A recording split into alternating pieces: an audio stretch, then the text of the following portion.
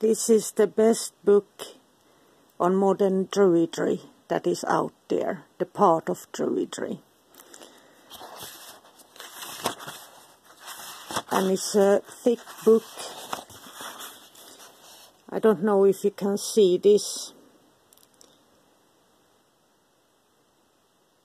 The basics and the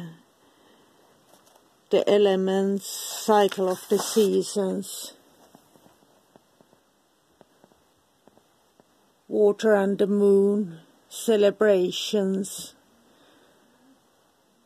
the Celts, stones and stars taking center stage, magic in the forest, engaging with the community and Druidry in the world. And it's a well written, it's like a workbook where you can, in school, if you say it like that, you can answer questions and work your way through it, and there might be courses coming up as well, maybe. And this is, if you're thinking of beginning the part of Druidry, this would be the first book to buy. So you get into the Druidic way of thinking and the magic and the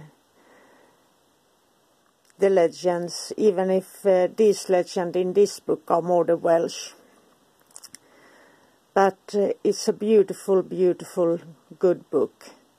And it gets a great thumbs up from me. And I recommend it even to people who are not on the magical path.